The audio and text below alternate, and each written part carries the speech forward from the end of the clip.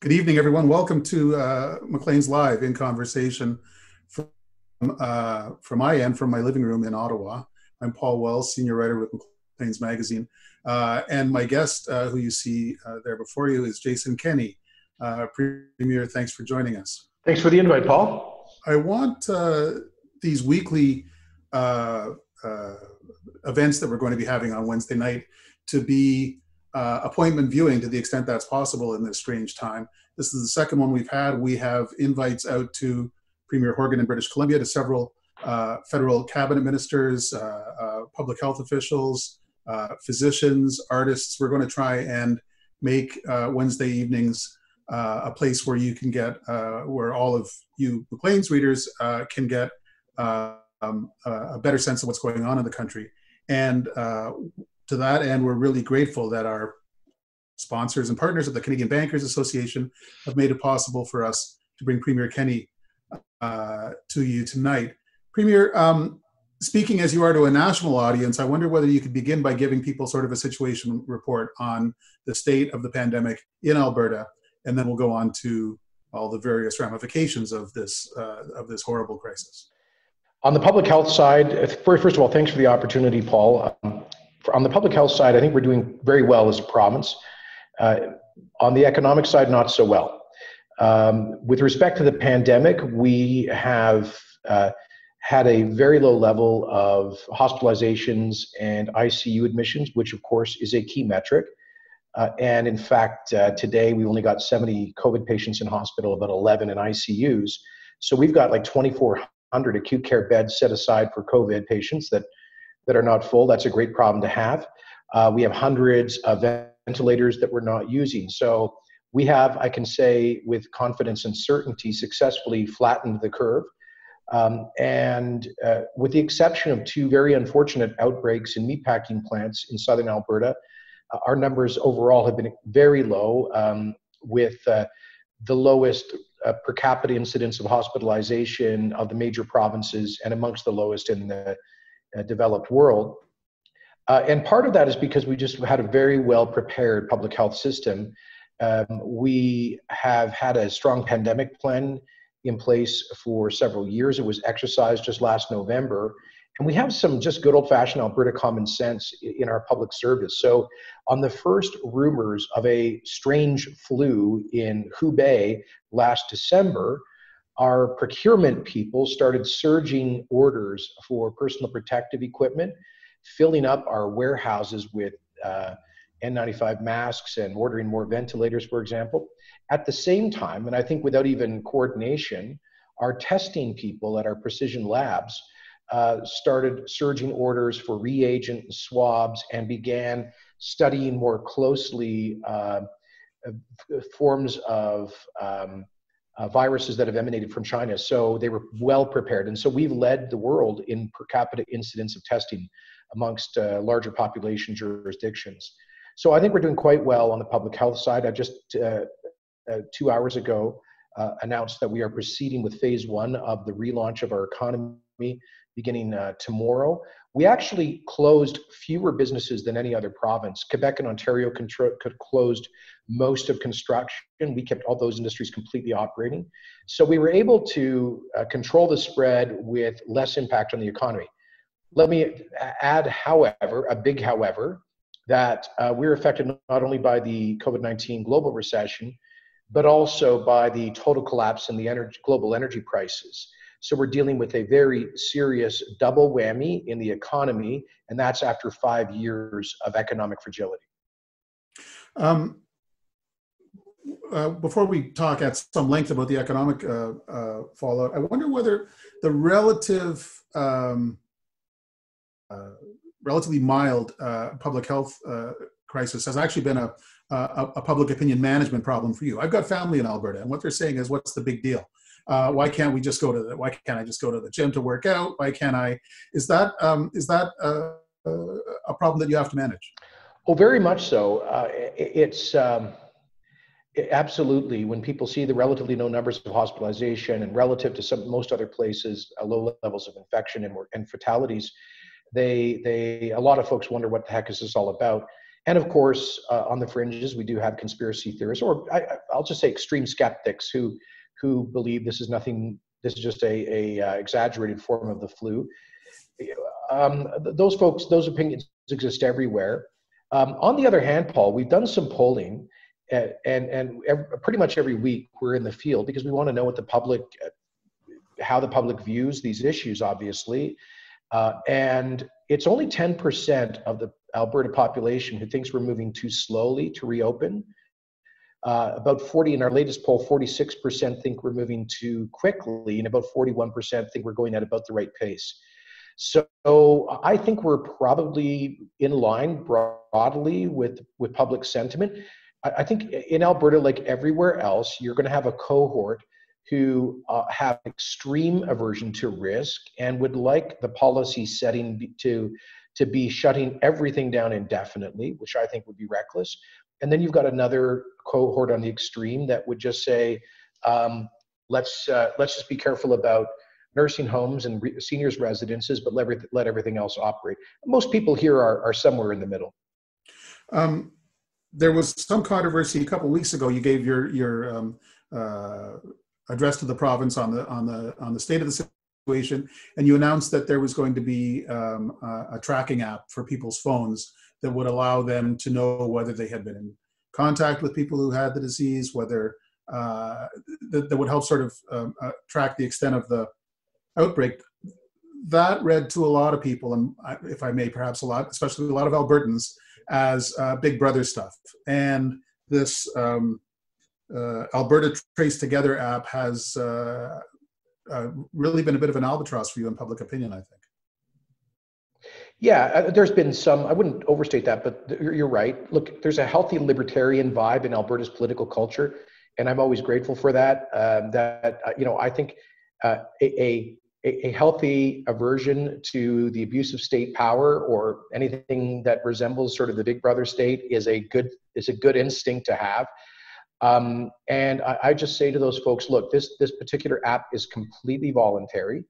You only download it if you want to do so. And by the way, if the more people who do download and use the app, the more quickly, effectively, and efficiently we can trace and track confirmed cases.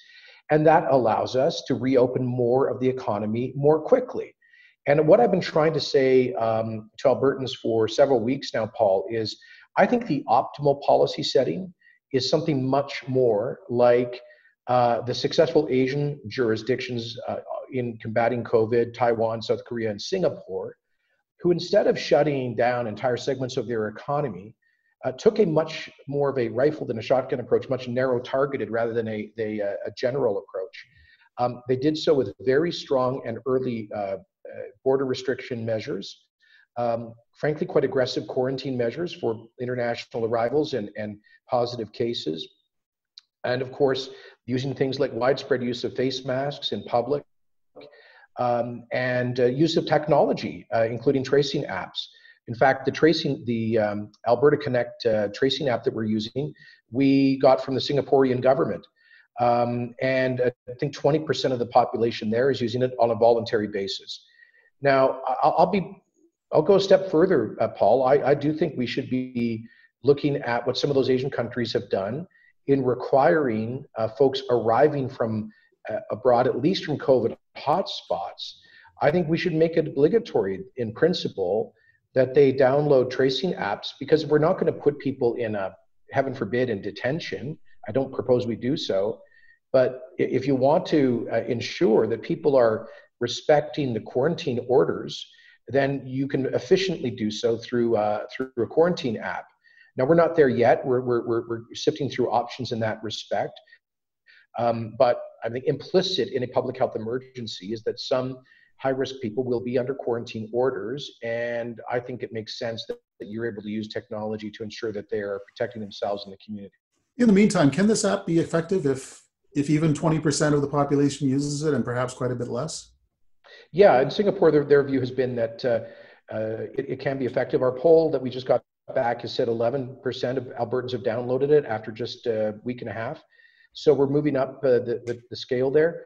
You know, if 1 in 5 people who get infected by COVID have the app downloaded, you can do automated tracing of that cohort virtually at the push of a button and save yourself thousands of person hours of manual tracing work. Those person hours you can then focus on people who have not downloaded the app. So it frees up a lot of resources for faster tracing and tracking. I want to go back to the early days of the shutdown, because it seems to me that there must have been almost every government in Canada had to turn on a dime in a very short notice. On that Friday of that fateful week on March the 13th, you were planning to be in Ottawa for a First Ministers meeting. Actually. Yeah. You were in Ottawa? I was sitting with Chrystia Freeland doing a pre-meeting before the First Ministers meeting, actually on the Thursday at about 11 a.m. And she got a note during our meeting, and she kind of looked a bit startled, and she said, well, the FMM has been canceled. The Prime Minister's wife has been is being tested for COVID, and he's staying home. So it all, and I had to I had to improvise a speech to the C.D. Howe Institute about an hour after that, when it seemed like every minute something earth moving was happening. It's a day I won't soon forget. But actually, it was the previous Friday, I think March the 6th, when everything really started to hit me. At about 5 o'clock in the evening, as I saw somebody sent me a leaked presentation from the American Hospital Association that was projecting something like 92 million infections in the US, and I think like 12 million hospitalizations and 1 million deaths or something. And I thought, this must be apocryphal. This has got to be one of those fake internet things. So I sent it over to our chief medical officer, who I'd only met once. And I said, you know, here's my run on these numbers on a per capita basis for Alberta. You know, we would have something like 130,000 hospitalizations. I said, is this at all possible? And she said, about 30 seconds later, she replied, the numbers might actually be low. So that's when it hit me that this was for real. And then in the same half hour, I learned that the OPEC conversations had broken down with Russia in Vienna. And a friend of mine in the oil patch sent me a obscure text message saying, as we speak, men wearing hard hats are being deployed to sites in dusty, distant deserts to turn the valves to the right, surging supply into global oil markets. And of course, the following Monday, we saw the largest collapse in oil prices in history. So yeah, it was March the 6th when it all started to hit me. So now, with perfect hindsight, and one of my sort of journalistic tools in the last several weeks has been to guard against the cheap lessons of perfect hindsight. But looking back on it now, March 6th is awful late in the process. President Trump had instituted a partial ban on flights from China at the end of January. There's a substantial sort of Monday morning quarterback movement that says we knew that this was going to be a big deal in the middle of December. Do you kick yourself at how long it took to realize the extent of this? Well, I won't say it's the first time COVID was on my radar screen. I think it's the first time, because recall that the public health establishment, such as it is in Canada, was saying right through to mid-March, really, that the risk was low here, very low. And I think, you know, all of us, Paul, in Canada had been through SARS and other pandemic scares, and they all seemed to be, you know, relatively underwhelming. They didn't turn out to be massive pandemics that threatened our whole society, and so perhaps we had all, or most of us, had become somewhat inured to that. But I will say this: as a former Minister of Immigration, I was concerned about the lack of constraints on international travelers, especially from hotspots, quite early on. Because I'd been through this when I was minister with the Ebola pandemic in West Africa. And to be blunt with you, I recall having had to fight with the Public Health Agency and the World Health Organization that was recommending zero travel restrictions on people emanating from Ebola hotspots, which seemed to me so completely counterintuitive. And so when I started to see the WHO, and quite frankly, for that matter, PHAC,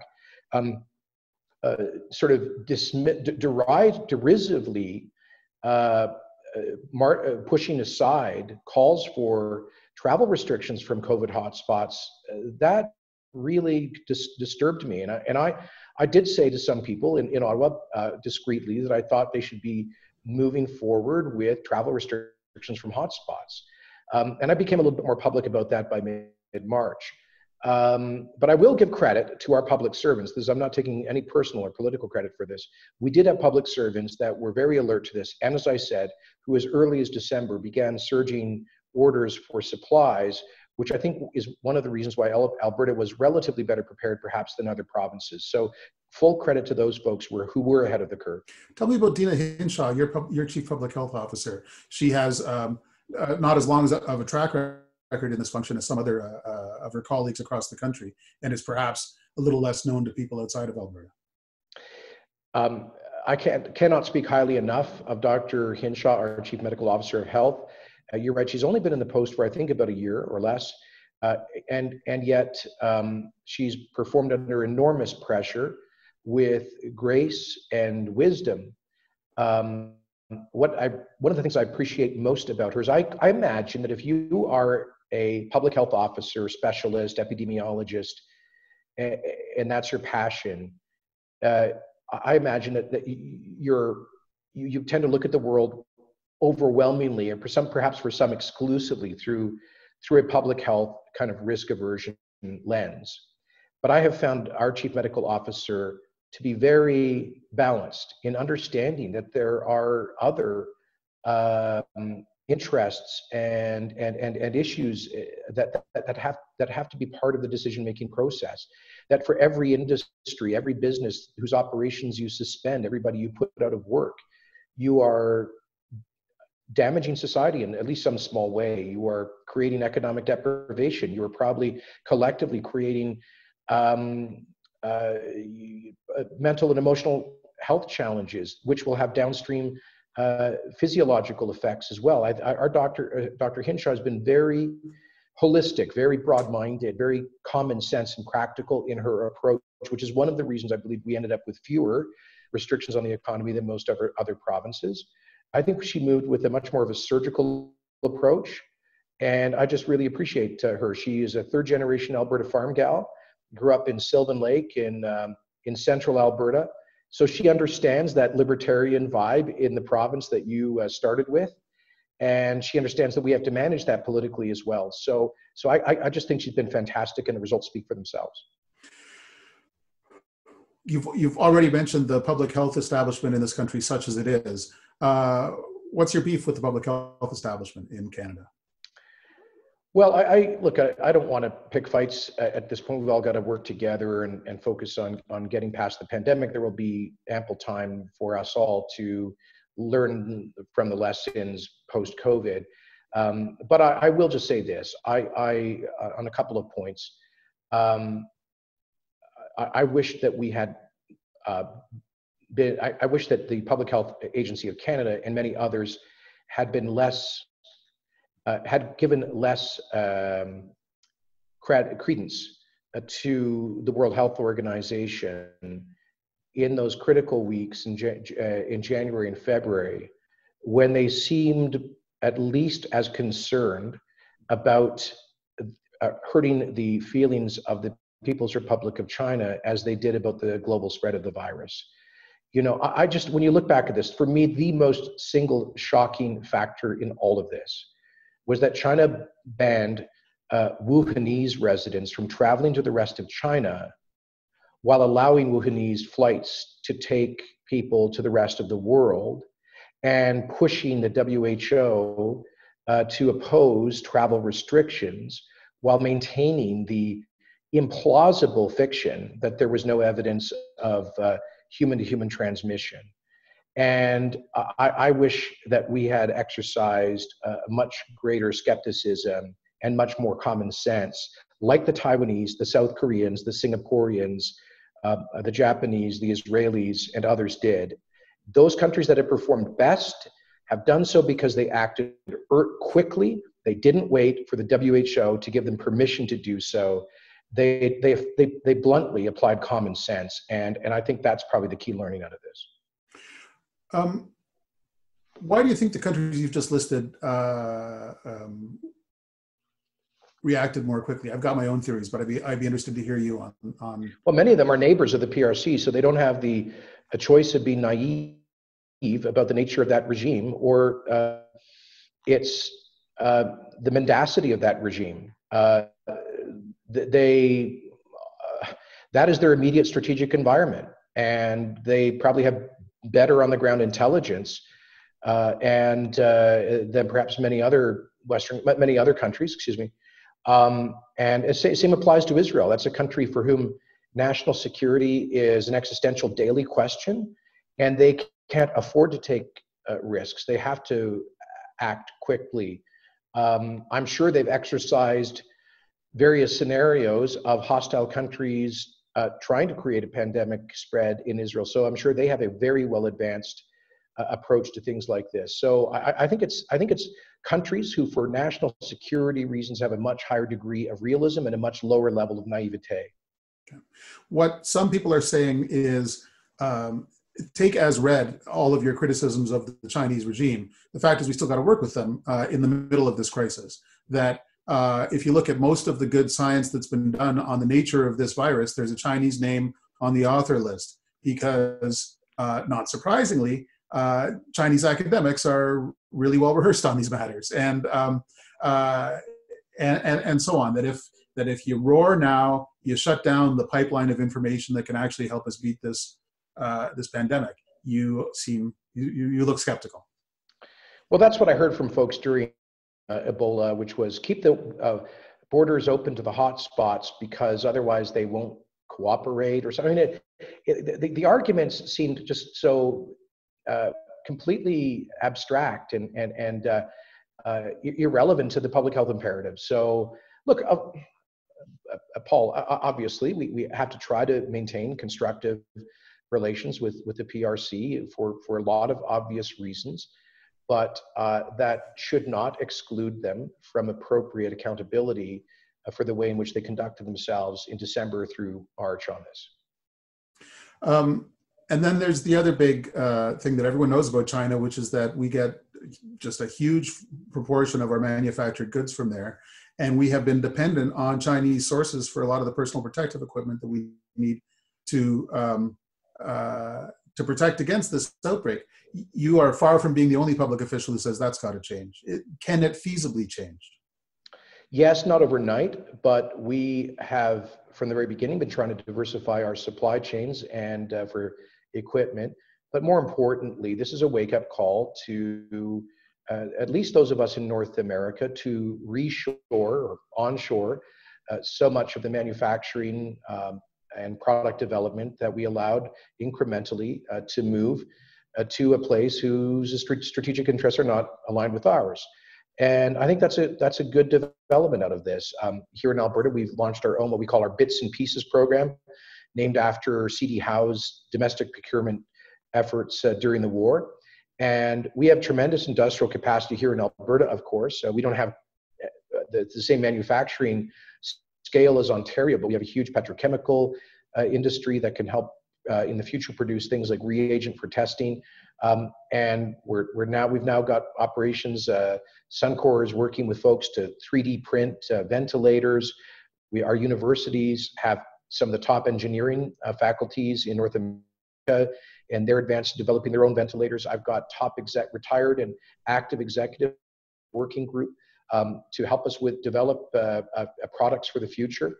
So I hope that that's something that comes out of this. You know what? It may mean that we have to pay marginally more for PPE, for medical equipment, for pharmaceuticals than in the past. But I don't think that's a bad thing if we reestablish our own domestic production of those things. it's often seemed in Canada that we essentially have a binary switch when we look for either sources of imports or markets for exports. We're either going to get them from the Americans and send them to the Americans, or we're going to get them from China and send them to China. You were at the cabinet table when Stephen Harper tried to switch Canada's energy exports from essentially north-south to essentially east-west. That didn't work out too well. Is a return of a kind of economic nationalism feasible and something that Canadian governments can work together on? Well, I think it is to some extent feasible. I'm not proposing. I don't think any of us are proposing here that we return to the national policy with massive tariffs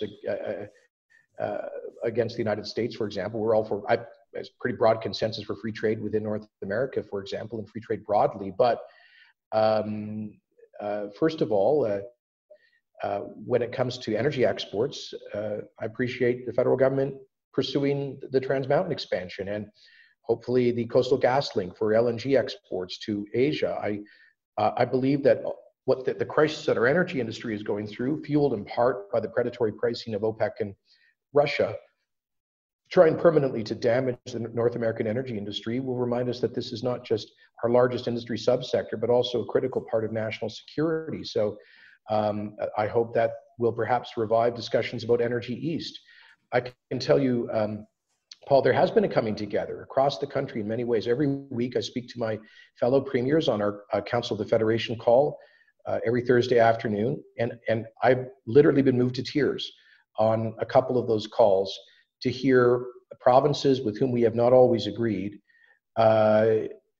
expressing sincere solidarity and support for Alberta in particular during this economic crisis and our energy sector.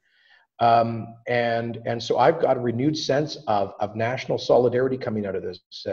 We've been working, the fact that we were able to share millions of units of personal protective equipment and dozens of ventilators with Ontario, Quebec, and British Columbia is one expression of that.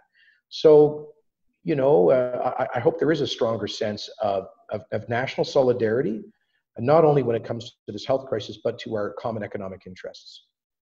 Was it hard for everyone to learn how to do federalism again, to really do federalism? Interesting. I wouldn't say hard. It's happened quickly and organically. One thing I've been impressed by is how we've done it across party lines. If you were to line Premier Horgan and I up on a political scientist's linear chart, we'd probably be furthest apart in the country, but we've probably worked most closely together on a day-to-day basis on policy and operations over the past 2 months. And so a crisis like this forces you to focus on your common interests and common values, and set aside some of the stuff that really constitutes political noise. In terms of federalism, I think look, I really appreciate many of the things that the Government of Canada has done. Not to say that I agree with every single measure they've introduced in the past couple of months, but I certainly appreciate the ambition to respond boldly to the crisis and a sense of real partnership with the provinces. From time to time, I think we've heard from Ottawa noises about a national strategy on this, central coordination on that, and premiers have gently reminded Ottawa that we're the ones actually responsible for delivering on the public health front. But we've learned through that together, and I think, this has been a remarkable a kind of reconsideration of federalism in action. Sometimes you've had to put your elbows up. It was your government and the government of Nova Scotia and the mayor of Montreal who sent public servants to airports to enforce stay-at-home regulations and to sort of spread public awareness at a time early in this whole mess when you were not at all convinced the federal government was doing enough. Yeah. And that comes back to my I told you that quite early in the crisis, in late January and February, I was getting frankly a queasy feeling about the inaction on border screening and security. And it wasn't this, please understand, this was not a partisan comment. it was a bit of a flashback for when I was in the federal government. I saw some of our officials take the kind of laissez-faire, naive World Health Organization approach to the, to the letter, and so I think it was on February 16th or March 16th, excuse me, that I actually personally I was losing patience. I actually went down to the Edmonton Airport international arrivals and kind of showed up unannounced, and went into the international arrivals section, and I saw there was no physical distancing at the CBSA queue. There was nobody cleaning these touch screens at the CBSA kiosks in between use. There was no apparent hand sanitizer. There were no masks being used by anybody. There was no, they were not providing information on our provincial 2-week self-isolation requirement. And I frankly hit the roof. And I immediately instructed our public health officers to get located at all international arrivals in Calgary and Edmonton and elsewhere to monitor what was going on, but also to inform people about the obligation to self-isolate. And in fact, I think tomorrow we're announcing a stepped up package of measures that will include the use of thermal body temperature scanners and more concrete support for quarantine for individuals who arrive without a self-isolation plan. So BC has done some of that. We'll be going further. You can talk about federalism. This really is, like, the borders are a primary federal responsibility. I appreciate they have stepped it up, but there was a period there where they were not getting the job done, and I was quite concerned about it. Let's go back to the prehistory of last October, when there was a federal election, you may recall. And the Liberals were cut to a minority. The Conservatives increased their vote in your province and in Saskatchewan and a few other places. And there was a lot of talk about national unity and Wexit. And the first step in a federal response was to appoint Chrystia Freeland as your main federal interlocutor. And you mentioned that you were in Ottawa talking to her when everything went pear-shaped in March.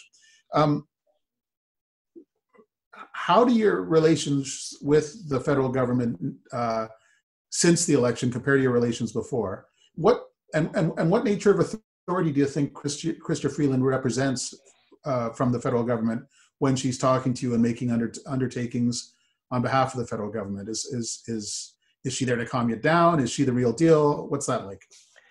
Well, first of all, I think the Prime Minister's appointment of Chrystia as Deputy Prime Minister and Minister of Intergovernmental Relations was a very wise one. She has proven herself, I think, to be very effective, and I've enjoyed working with her.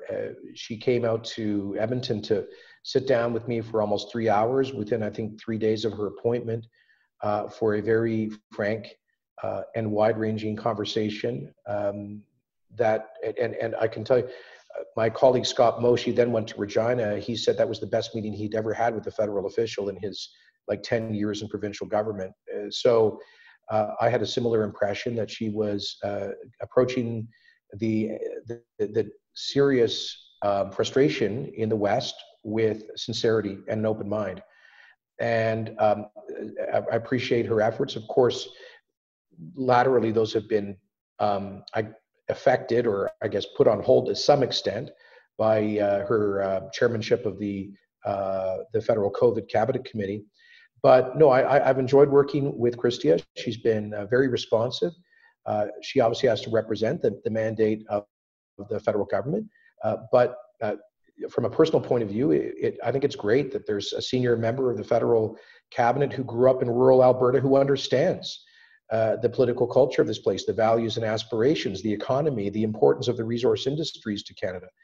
And she's been helpful, I believe, in raising our legitimate concerns with her colleagues. Just yesterday, something that's not a very sexy, high-profile issue, but we made an announcement about an equivalency agreement on federal and provincial methane regulations. Now, I know that's a bit of a wonky issue, but it actually is an issue that it represents potentially billions of dollars of costs to the Alberta economy. It's a pretty big deal. And we were getting very little headway, basically none, on that issue before Christia helped to bring the parties together. Similarly, we appreciate the recent federal announcement of the credit facility for large employers, as well as the federal funding for accelerated well reclamation that gets good blue-collar folks back to work addressing environmental liability.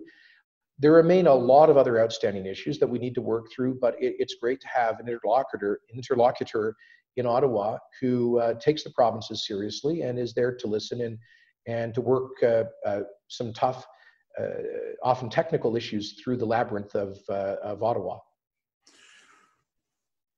Every once in a while, we hear sort of rumblings from Ottawa about the federal government's sense of what the Canada of tomorrow is now going to have to look like, what the government role is going to have to be, and they say things like, we're going to build the green economy of tomorrow, the massive infrastructure investments, government taking the lead versus leaving it all to chance. Do you think you're going to have to sort of resume hostilities at some point? Well, we will always vigorously defend the interests of our province. That's what I was elected to do. That's what Albertans expect us to do. At the same time, hostilities for us, I think what you really mean is that, first of all, look, let me rephrase it this way. It's been important for us to maximize our leverage within the Federation because truly, I believe, and most Albertans will agree with this, that we've gotten something of a raw deal. We've been through 5 very, very tough economic years, and yet we continue by far to be the largest net contributors to the Federation, and we don't begrudge that. Just to be clear, we don't begrudge the role that we have played, contributing over $600 billion net to the rest of the Federation since roughly 1960, about $200 billion net in the last 2 decades, and still about $20 billion a year. We don't begrudge that, but what drives Albertans around the bend is that when we have governments, politicians in other parts of the country who benefit from the wealth that we generate in part through our resources and our innovation here, who then seek to block and landlock those resources on pipelines and energy policy.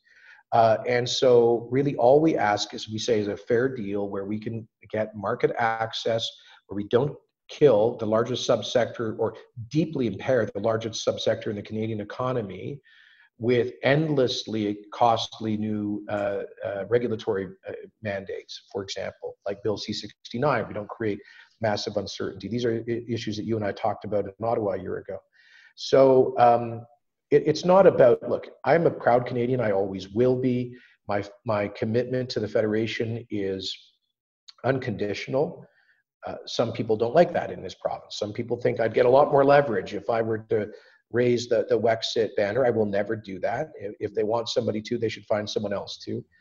I made sure that when we created the United Conservative Party, we wrote into its Articles of Incorporation that we are committed to a united Canada. So I hope that once we get past the pandemic, we'll be able to continue to make progress on issues related to our vital economic interests, but we will be assertive as necessary. We've received back the Fair Deal Panel report, which is a consultation we did with some eminent Albertans on how Alberta can get that fair deal in the Federation. We're holding on to that until probably the month of June, until past the worst of the pandemic. And I hope that we can get a lot of those things done cooperatively. You've been involved in politics actively since your early 20s. You've been involved in electoral politics for 23 years now, and you've wanted to be a Premier of Alberta for probably half a decade. Do you feel like your entire rest of your career has been hijacked by this crisis, and that everything you thought you were going to be doing, you're now going to be doing something else? Well, I never imagined, I woke up one day and our deficit goes from, which we were trying to eliminate over 2 or 3 years, goes from $6 billion to $20 billion. A lot of what we ran on just a year ago in our election in a very specific platform suddenly becomes out of reach because of the new fiscal and economic realities. So yeah, there is, I suppose, some truth in what you're saying. On the other hand, I have to say that time in public life has, I think, made me pretty well prepared for this, because I've been in crisis situations before. Nothing of this gravity or depth. But I was, around the federal cabinet table during the global financial crisis, as Minister of Immigration, responded to various crises, Minister of Defense, some very hot issues. And I suppose that's helped to prepare me for this, but I never expected to be going through something like this. And I think that's true of all of my colleagues. Is there room for a sort of a root and branch rethink with a public element to it? Some sort of, I don't know, we're going to have to do something else conference or something. How do you come to terms with the new reality and ensure that you've got an electorate that to some extent follows you in this new path? Well, that it's not something you do at a conference.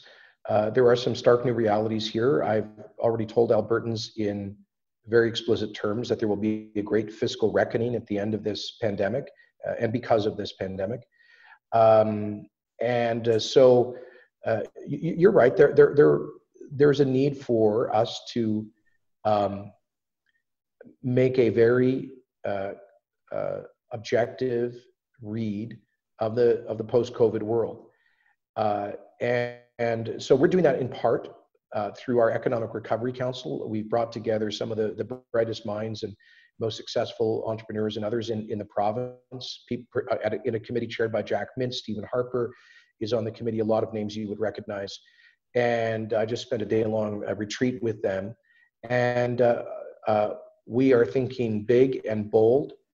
We're not limiting ourselves in developing the outlines of an economic recovery strategy. Paul, a part of the challenge for Alberta is this, that we expect the rest of the world will experience a fairly pronounced V-shaped recovery starting this summer, barring widespread second waves of the pandemic. We should see global demand return pretty significantly, as it has already begun to do in most of Asia.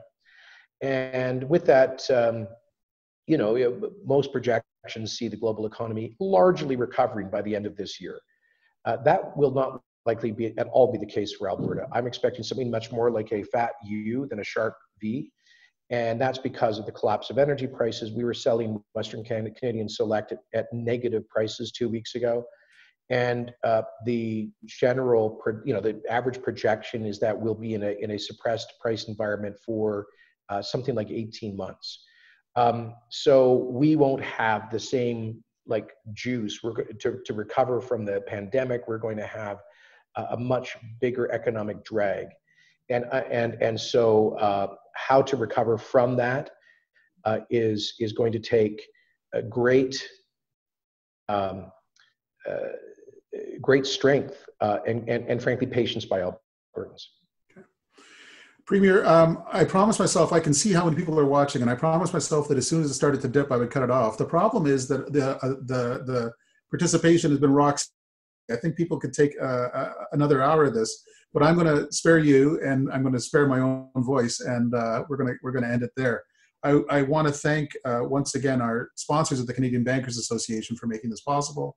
I want to thank everyone who's been following along, and I want to thank you, Jason Kenney, for taking some time to share what you're going through with the rest of us. Thanks, Bob. I'm sorry if I seem a little tired, but frankly I am. So it's like a lot. Well, I tend to have that effect. Best of luck in the next days and weeks, and I'm sure we'll be talking again soon. Appreciate it. Cheers. All the best. Good night.